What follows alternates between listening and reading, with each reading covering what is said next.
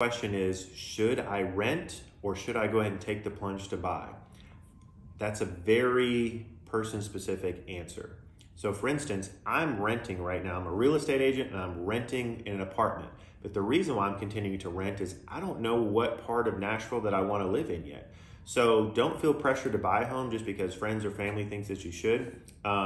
But a reason to buy a home, a reason to take that plunge is really for the investment purposes, to be able to take advantage of all the tax stuff that we talked about earlier and the appreciation. So it's really specific on what your needs are, whether you should take the plunge.